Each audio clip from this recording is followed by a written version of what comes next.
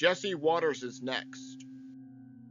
Bill O'Reilly was fired from Fox News after multiple accusatory women came forward. The fact that we have not heard about any more in all of these years makes me want to say one thing. Coincidence? I think not!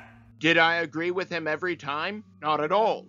However, like Lynn Beck before him, this was not about ratings. It was about damage control, since controlled opposition in the media can only stray so far. Now that Tucker Carlson is out of Fox News, there will soon be another. Since you read the title, there's not much use in making it a big reveal. Fox News will soon try to find an excuse to get rid of Jesse Waters. 'Twas never a matter of if, only when. Maybe I'm just blowing smoke. Maybe I'm completely off my rocker, but that is just my opinion. And if you enjoyed this content, do not forget to like, comment, and most importantly, subscribe for more. And also don't forget to follow me on social media.